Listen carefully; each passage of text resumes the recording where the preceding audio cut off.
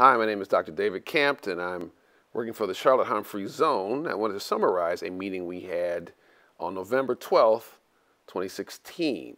It was held at the Charlotte Museum of History. The meeting was a mini-summit about the Black community in Charlotte and what might be done to improve some of the challenges facing it.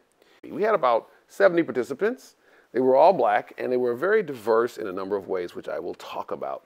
Our goal of the meeting was to build on the prior work that the Charlotte-Humphrey Zone had done. We've been working for about 5 months. We used a couple of techniques to get audience participation and feedback. One of them was audience polling devices, and one of them was small group dialogue. We wanted to hear from everybody. We're still working on the results of the dialogue, but this discussion is about the results from the polling. We had really good age diversity. 42% were under 35, so that's really good that we had good age diversity, that we could talk across the generations. A lot of community meetings are disproportionately female. We love women, but we really were glad to have about 50-50 split of men and women. We had not that many folks from the LGBT community. We can figure out why that was. And as you can see, a lot of people said they had no claim on any sexual orientation. Maybe those were the kids we had. We had a lot of kids. That's a good thing. We had a lot of people under 18. We had good geographic diversity. That was a fabulous thing too. We were from all over Charlotte. We probably should have had a question about from outside Charlotte. But you can see that even had we had that, we still would have had good diversity from all over Charlotte. One of the great things is that we had really good diversity with respect to education. 44% of folks had a college degree or a grad school degree. We're proud of that. We're also happy that a big portion, 56%, did not have those kind of degrees.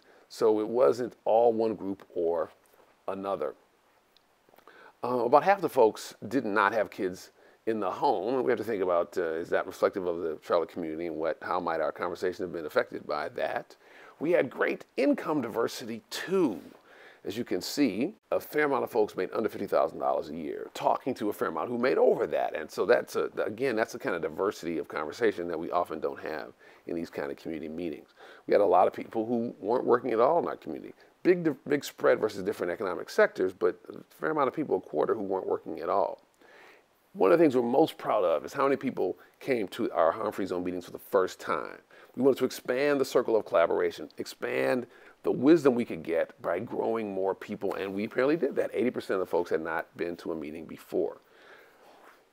Our goal of the meeting was to have a good mix between people who knew about program design and people who know about the problems in our community, and we had a good mix of that. So another thing we're very proud of. So we need people who can really help us understand the nature of the problems, and people who are familiar with talking about how to construct solutions.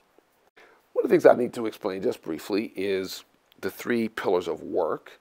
We look at this project as trying to transcend the typical, is it the problem of the other man, or is it the problem caused by the brother man? That kind of dichotomy we think is not as useful anymore. So we need to look at our problems facing the Black community with respect to, we think it's helpful to look at it with respect to 3 different lenses. One is harms in our community that are caused by institutional behavior, either in the past or more recently. Another are community norms that are ways we treat each other and agreements we have, subtle or overt, about how we act towards each other that might not be as useful to us as they were in the past or that they need to be. And the third is individual and family behavior, and we have to look at whether there are dysfunctions that we need to be more honest about and spend more time addressing. One of the great things about the meeting was we got new ideas about how to think about the harms. That's what happens when you bring more intelligence into a process. It refines it. And we still built on the strategies for dealing with harms that we already had developed, and we'll be getting more of those too. So we broke into groups based on initial ideas that fit into these kind of pillars, and it was just so beautiful to see all these Black people talking seriously, leaning forward, listening closely about a potential strategy for addressing these problems. And this is the kind of engagement that we want to have going forward, and we're going to build on what happened at this meeting. We're going to build towards a larger engagement, maybe in a few months, of even more people.